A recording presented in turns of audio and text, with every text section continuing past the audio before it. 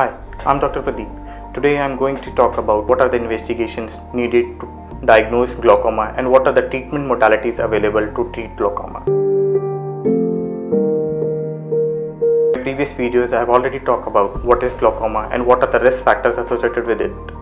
There are certain investigations like central corneal thickness, applanation tonometry, visual fields, OCT RNFL, which helps in diagnosing the disease and enables your doctor to detect further progression of your disease in follow-up visits.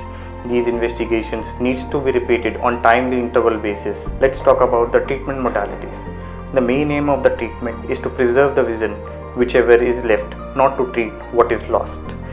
The glaucoma treatment is basically divided into three major categories: medicines, which is in the form of eye drops or tablets; laser procedures, which is in which the patient is allergic to drops, the patients are unable to put the drops, or even the eye drops are unable to control the pressure.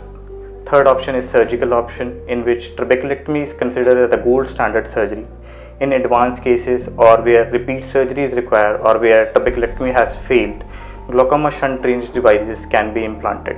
If you want to see more videos related to eye problem and their solution, please subscribe to our channel. Thank you.